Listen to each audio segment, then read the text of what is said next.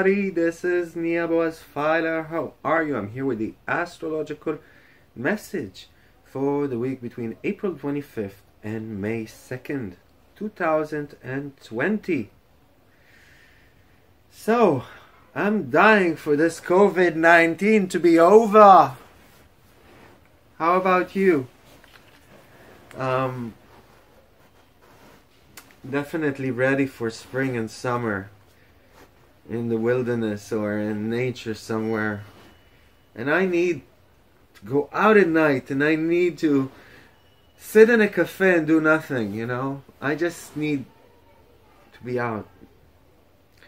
And I know this is moving away, but I'm patient.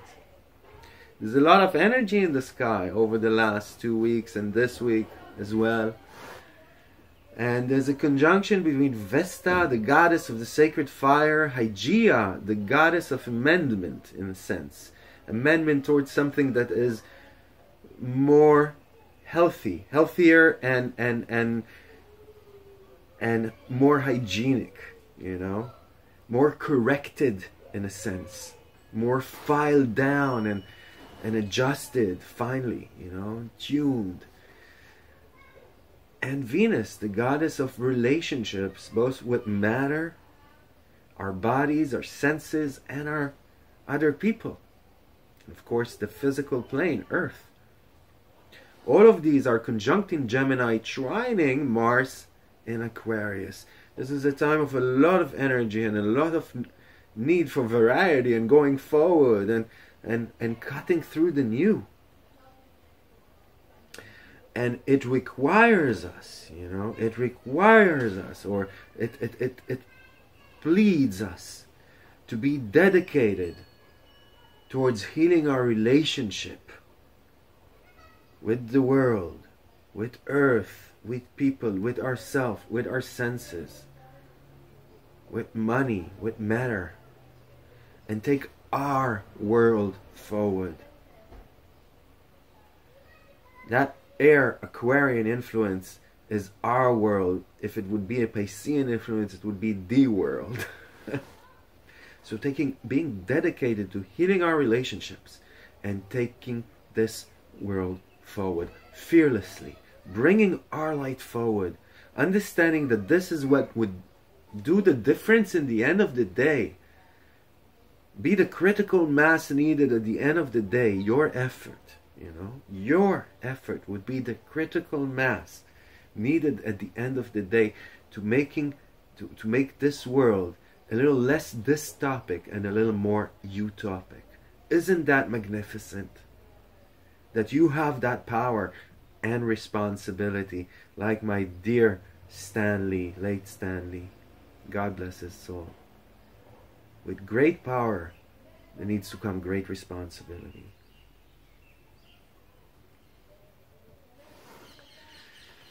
So, this is part of what's happening, but the story over this week is Mercury. We begin this week with a square on the 26th, Sunday, between Mercury and Jupiter, and a day later, Mercury is heading into Taurus and then squaring Saturn.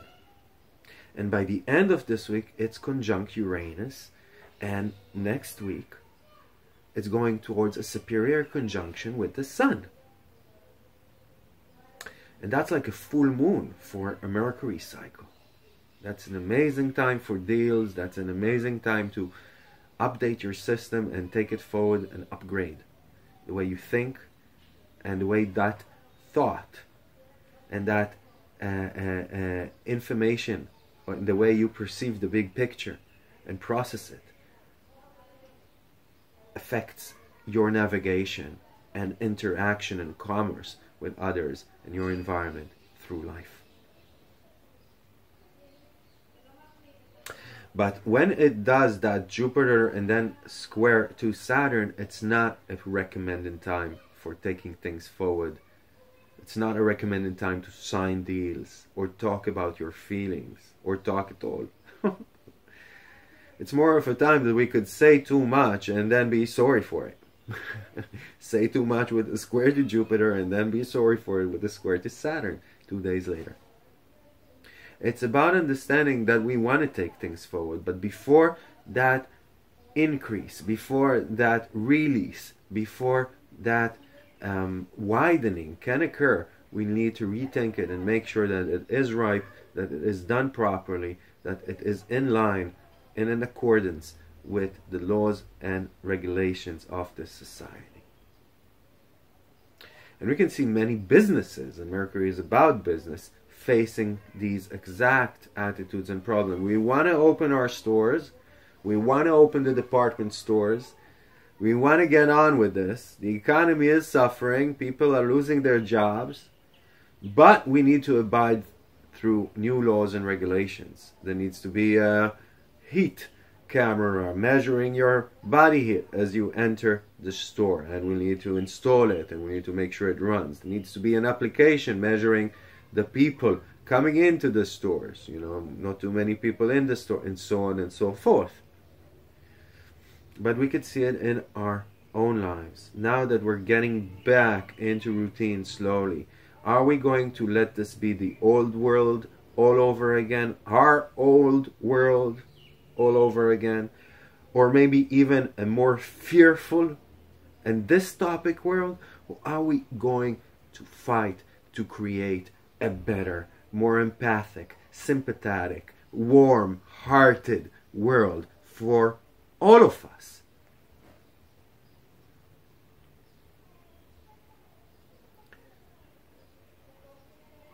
As Mercury steps into Taurus for the next 3.5 weeks, we're going to actually experience a much slower pace. A pace that is concerned with satisfaction and value and enjoying life. And that's a good thing. Tuesday the 28th is a sensitive day as Moon would square Chiron. Be aware of that. Wednesday, and I'm talking Eastern European time. If you are over in the Pacific in Australia, take it 9 hours forward. If you are on the eastern coast of the United States, take it 9 hours before what I'm stating. So, Wednesday the 29th, be aware of your emotional drama. This is a time to be more constipated with your emotions, and step away from your emotions and actually reflect on them rather than being led by them. However, it's a wonderful day for creativity and intimacy. The 30th is a sensitive day in the sense that we could get offended or judge others over matters of honor and ego, and we need to be careful. It is a good time again for creativity. Friday the 1st is a very special day. It's the day that Mercury is conjunct Uranus exactly, and the moon is on the royal star of Regulus. If there's a time through the year that we are called to update and upgrade our internal software, our operating system, the way we think and the way we navigate and the way we commerce with this world, it's now. It's about understanding that we need to learn new things, that we need to update, that we need to walk to where we never, or navigate to where we never navigated before. We need to make business in ways we never made business before. It gives a push also to anything technological, social media or internet related and things like that. These are already better days for taking anything you need business wise forward, and next week is even better. Be aware Friday evening from aggression, and just be more careful on the roads and when cutting your salads, because the moon would be opposing Mars at that time. When the moon is on Regulus, though, being the heart of the lion, this is a time that, majestic and things that have a sense of royalty and nobility and majesty to them can appear or mature in our emotional system, in our personal lives. This is a wonderful time to rekindle the flame of intimacy or love in your life as well with family. Saturday looks like a cute day. Nothing special to say about it. Just don't be too judgmental. On Sunday the 3rd, wonderful day for communication and good day for business, even though it's a Sunday. Evening onwards, be careful from all kinds of stresses within relationships. Don't be angry with yourself if you're too forgetful or lethargic. And that's about it. I want to remind you that in a week and a half, my prices will probably grow back up. And you won't be able to enjoy anymore the 40% off on all readings and courses. So if you want to study with me or if you need a reading, this is the time to contact me. All my details are at the end of the slide, on the slide at the end. And I want to thank you for sharing these videos and commenting on them.